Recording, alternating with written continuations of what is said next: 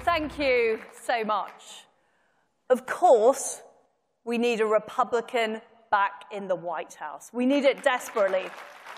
And by the way, it's not just America that needs it desperately. We need it desperately right across the free world, because you are the leaders of the free world, like it or not. And of course, we need Republicans in the Senate, and we need Republicans in the House of Representatives. But we need Republicans who are prepared to fight. We need Republicans who aren't going to cave in to the establishment.